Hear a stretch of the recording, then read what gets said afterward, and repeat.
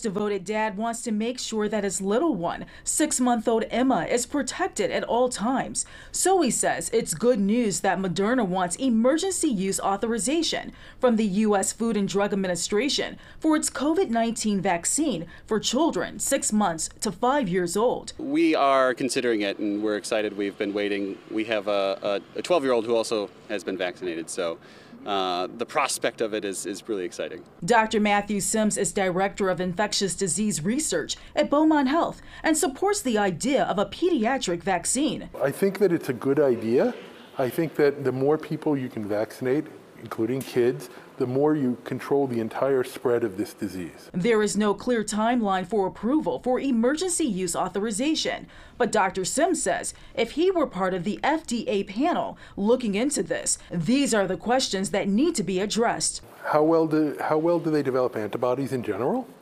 How well does it keep kids out of the hospital, keep kids from getting very sick? But Dr. Sims believes this should be the key question. But it's really about, does it keep kids out of the hospital enough to justify the vaccine? And if it does, the answer is give it. If it doesn't, the answer is not yet. We need a better vaccine.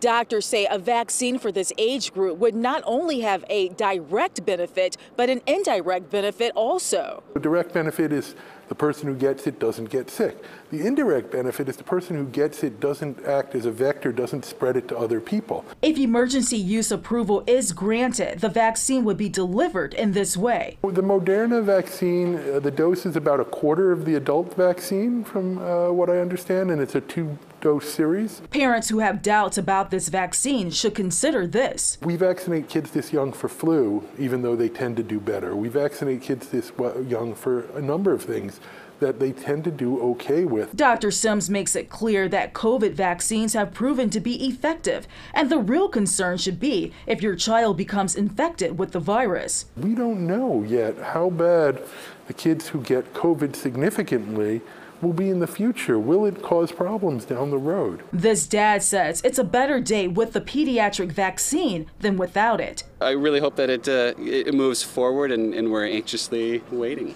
In Royal Oak, Ingrid Kelly, Fox 2 News.